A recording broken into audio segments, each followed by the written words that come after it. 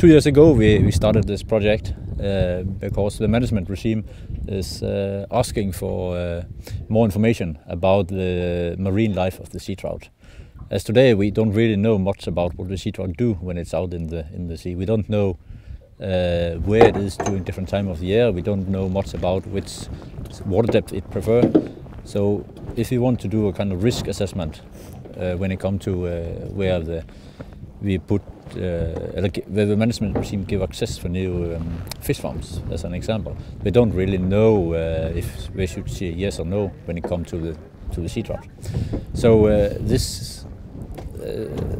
the information that we are going to find now is very important for the management regime in order to do risk assessment when it comes to sea trout. So here we have the acoustic receiver, and when attacked fish, attacked sea trout, is within a range of 300-400 meters. The number from the fish will be transmitted from the tag inside the fish to the acoustic receiver.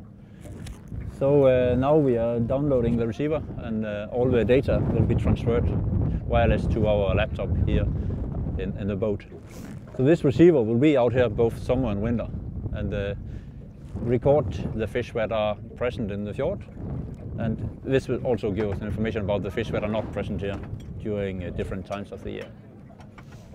In western Norway and mid-Norway, central Norway, we have been in decline for about 60% of the sea trout populations for the last 20 years. Many people claim that salmon lice is the major cause, and it might be one reason. We are pretty sure that it's one reason.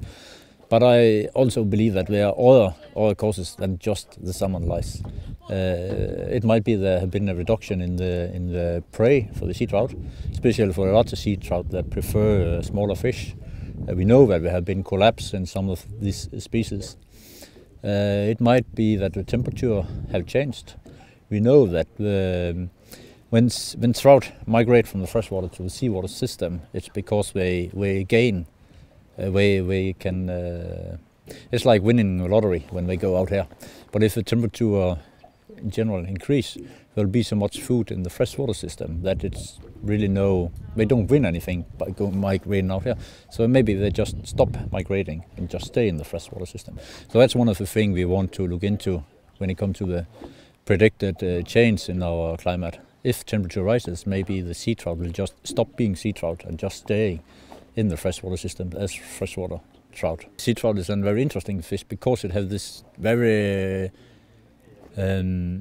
highly variable life patterns. It can be pure freshwater resistant, or it can migrate out, or it can be something in between.